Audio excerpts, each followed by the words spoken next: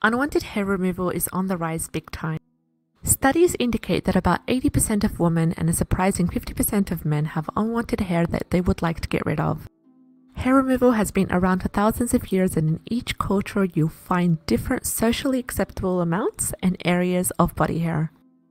People wanting hair removal all want three things. First, to get rid of unwanted hair with less pain. Secondly, to remove the hair without spending an arm and a leg, pun intended. Thirdly and finally, diminish hair regrowth. Now, there are several processes for hair removal, and each comes with its advantages, side effects, and associated costs as well. For decades, electrolysis and shaving has been the normal practice for removing hair, with the downsides being very painful and time-consuming. Recently, modern techniques such as laser hair removal have given the world a better way to remove unwanted hair. Here are the methods available for hair removal. For the temporary ones, we have tweezing, shaving, epilators, mechanical and electrical, chemical depilators, dwelling amounts of hair, waxing and sugaring. They tend to reduce the hair growth with time, and the permanent ones are electrolysis, which is hair electrology, and laser hair removal. So depending on the specialist involved and the type of treatment you desire, the price tends to fluctuate. Here's a general cost guideline associated with the most popular types of hair removal. First of all, we've got shaving from $1 to $25 for razors and supplies. Using barbers or professional shaves are about $5 to $30. Then we have waxing, which is the most popular type of sugaring. It runs about $25 to $75 for a home use kit, and about $20 to $200 for professional waxing in salons, depending on how much the body is to be done. Thirdly, we have laser, which generally runs several thousands of dollars after repeated treatments, and also changes according to how much of the body is to be treated.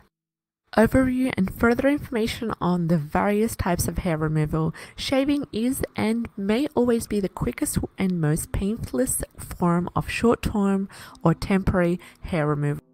Hair removal creams like Ultra Hair Removal, Emoji Hair Removal System, and Tend Skin are available in stores and can be also ordered online.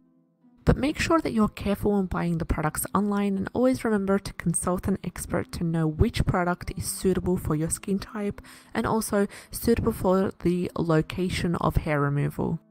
Epilators are good if you have delicate skin. They are compact in size and portable and easy to use.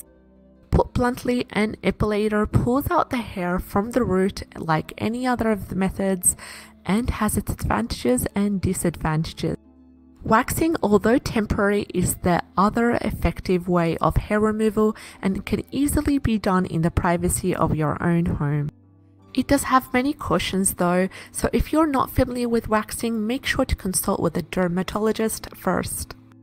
For best results with waxing, let the hair grow out for 2 to 3 weeks.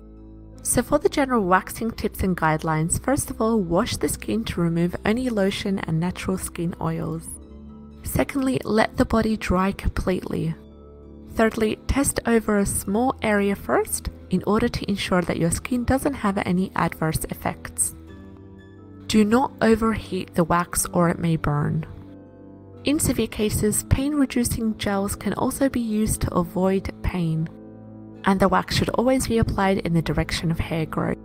Pull the wax backwards from the direction of the hair growth rather than pulling upward or out. Wipe the skin with a moist towel to remove excess wax. Use a good sunscreen lotion to avoid exposure to direct sunlight after waxing.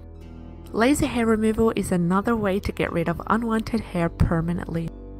These lasers basically destroy the pigment of the hair follicle and it prevents it from regrowth. So this can basically be used to remove hair from a smaller area of a person's upper lip, for example, to full body back hair for men. Blisters or reddening of the skin, dark spots and bumps on the skin can be expected after a laser removal treatment, but these will usually heal quickly with almost no cause of concern. The major downside to laser is the associated costs. Repeated visits will be needed for complete coverage. The first thing you need to get started is consult a laser hair removal salon in your area for further details. Also, for further information to hair removal, make sure you consult with a dermatologist in your area or stop and visit one of the most hair removal salons, and I'm sure they'll be able to give you a lot of useful information concerning your potential client.